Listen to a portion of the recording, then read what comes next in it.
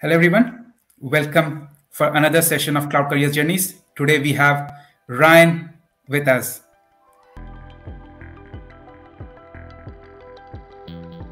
Talk about rack space. Why you felt that cloud or maybe the model of services as means infrastructure or platform as a service is going to success? What was your decision point then sticking to that field? Because you were shifting and probably you could move to another field also, but why you stick to it?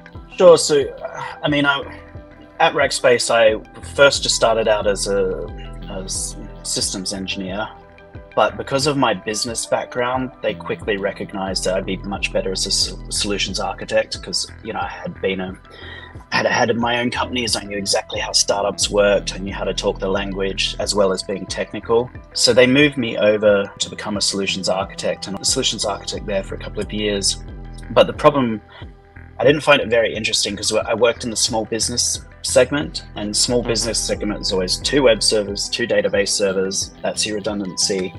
And it was always just 4 server solutions. And then I really wanted to get out and do much bigger deployments, like 50 servers, 100 servers, an enterprise solutions architect, essentially. So I left Rackspace and I went over to another company, and there I was working on about 20 server solutions.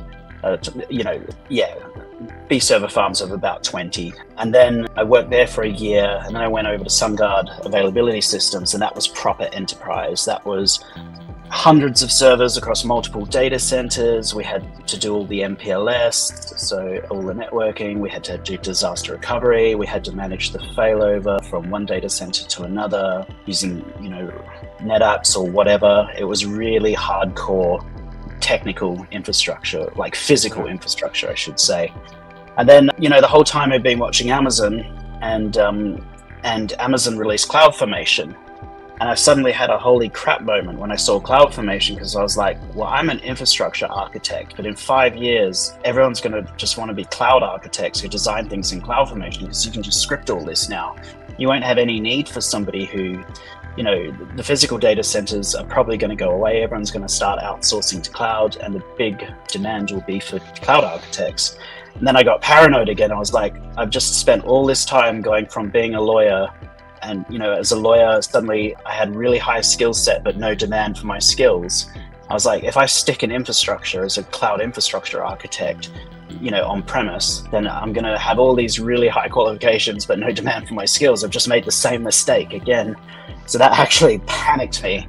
And then I was like, right, I need to get started. That started my AWS certification journey. I was like, I need to get AWS certified. I need to become a solutions architect with Amazon, because that's the future. So that's how, my transition from Rackspace all the way through, I just became obsessed with not going through the same experience again, where I'm highly qualified in a field where there's no demand for my skills. So then I started trying to learn AWS. And which year was that? That was in 2014, the end of 2014, so around Christmas time. And the problem I had back then is there was no online courses, like nothing. Cloud Guru did not existed. Yeah, exactly. There were online platforms where I'd been learning IT, but nobody had really created any online courses for AWS. And you could do the training, but it was in classroom. It was £1,500 a course, and I didn't have that kind of money free. And you had to take 4 days off to go, into the classroom. And even then, they weren't really teaching you. They were just giving you like high level overview kind of. It wasn't really covering what was needed for the exam. So to be honest, I don't even really remember. I just read through all the white papers. I just played around in the console. I was using Reddit quite a bit, like saying, where people were giving their experiences. And as I was learning, I started creating slide decks to help me basically memorize everything. And then one day, as I was creating these slide decks, I was like, man, if I pass this exam, I should just create an online course, because no one's done it yet. And, it was a great way to make some side income. And so, I did I think it was the 9th of January, 2015. I sat the exam and passed, thank God. And then I basically just started, I had started recording a course. I actually launched, that's right, as I was studying, I started just recording me talking about the slides.